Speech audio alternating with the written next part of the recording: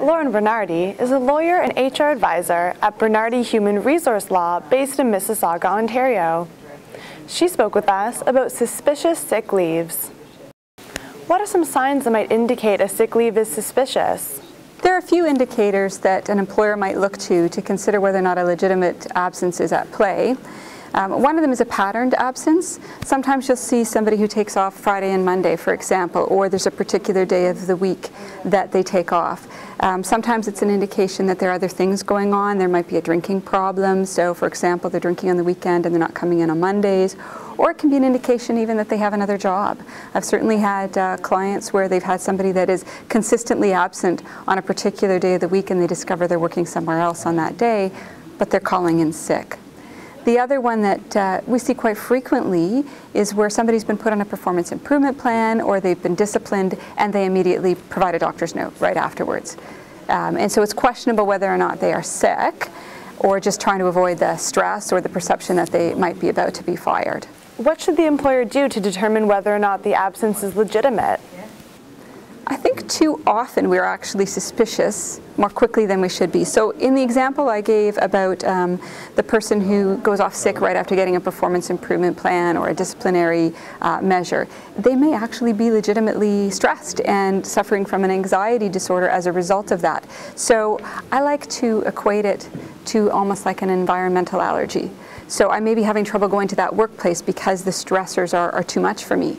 And so I actually am having an inability to sleep or throwing up on my way to work, or all of those things that can indicate an illness. So it's a legitimate illness that may have been triggered by these performance improvement plans. Nonetheless, you still need to address them. And I think the thing we're most afraid to do is to actually sit down with the person and talk to them. So we're saying, give us a note, do this, do that. Why don't we have a conversation? What's really going on? Is there something I can do to help you? Because another thing that happens is people will take time off work if there's problems in the workplace, they're being bullied, they've got a manager who is micromanaging. And without having the conversation to delve below the surface, we're not able to get to that. So I think that initial conversation is very important. And then also getting the doctor's notes.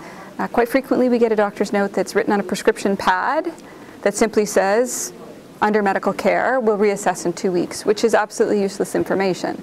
So sometimes it's asking the employee to take a form to the doctor to fill out talking about what the prognosis is. You're not allowed to know what's wrong with them, but what the prognosis is for the return to work. Could they come back sooner if the work was modified? So trying to work with the physician to get them back, that helps to ensure that the absence is actually legitimate.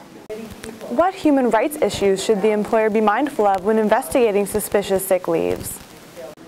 There are a couple of human rights issues that would come into it. One is that we have a duty to accommodate, and the duty to accommodate we often think of apply to a disability.